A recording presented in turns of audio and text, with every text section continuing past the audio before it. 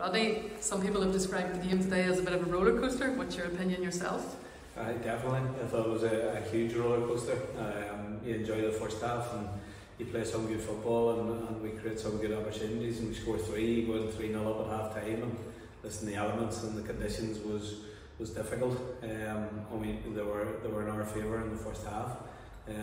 You try to come in the second half and restrict Carrick and keep a clean sheet as long as we possibly can, to make it easy for ourselves. But whenever we conceded a couple in 15-16 minutes, then it became a little bit nervy. Thankfully we got over the line. Yeah, you give Tomás Galvin a start today? Tomás has been brilliant. He was brilliant today. He's been out for a few weeks with a hamstring injury. But he came in. I thought his link-up play was very good. I thought he contributed obviously with a great finish. He ran in behind on numerous occasions.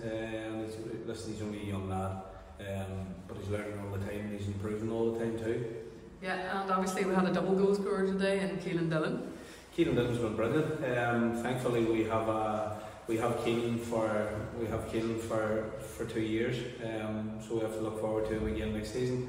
I think that's maybe 6 or 7 he has scored this season. Second finish is a fantastic finish off his weaker side, and it's just good to have him about, and delighted for him too. Second half sub Dungannon, starting to see a wee bit more of him. Yeah, Andrew's come in. He hasn't played a lot of football from October, November time, so he obviously needs minutes. He needs to get up to speed, and today I thought after 5 or so minutes I thought he looked nervous whenever he came on, but I thought he'd done exceptionally well. He was probably the reason why we started to show a little bit more composure.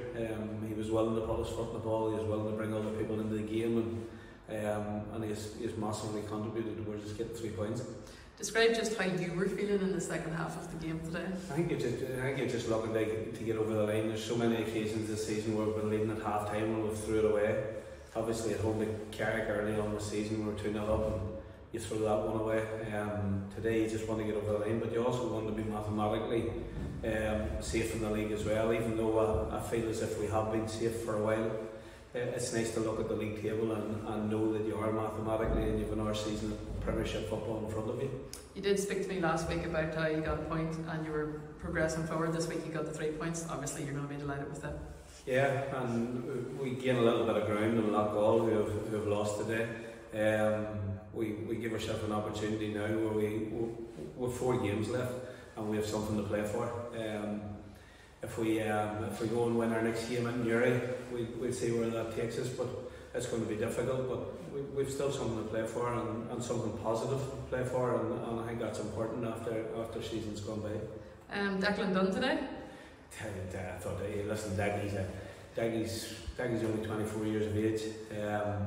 He's done extremely well. He shows a fantastic know-how, and sometimes you're looking to get him to be slowed down a little. I don't think he went overboard, but he showed a lot of experience. There's things he can improve on, and he'll always be looking for improvement. We'll always be looking at him to improve.